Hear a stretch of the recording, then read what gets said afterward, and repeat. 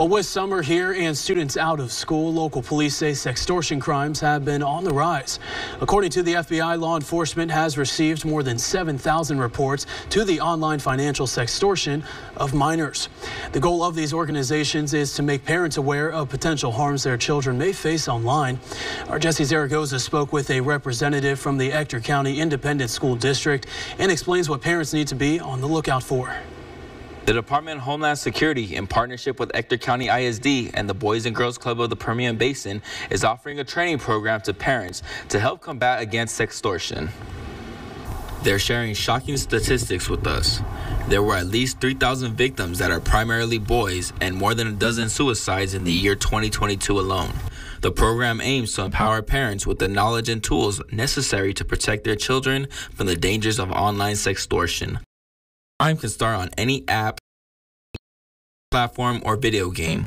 According to the FBI, in some cases, the first contact from the criminal will be a threat, where the person will claim to already have a revealing photo or video of a child that will be shared if the victim does not see those. As a parent, you want for, and so you need to know that they have access to chats in these games when they're playing online, and so those chats are where they target your children. And so there could be someone, asking, are your parents home? What's your address? Where do you live? Tell me more about yourself, and they think it's somebody that's a peer, but it's not necessarily a peer that they're talking to. The course informs parents ways that they can prevent sextortion from happening to their kids by teaching their children not to give personal information, photos, and contact information.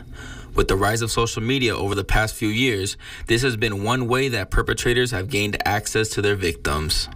Part of what can happen is they can ask for some of their social media platforms. If the child has access to any other social media, like a Snapchat or something where they can send or receive something, even email.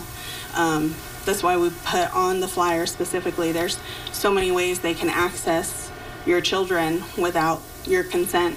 Tuesday will be the final training that parents can participate in for the program. It will be held at the Boys and Girls Club at 1476 North Knox in Odessa from 5:30 to 6:30. Reporting in studio, Jesse Zaragoza, ABC Big 2 News.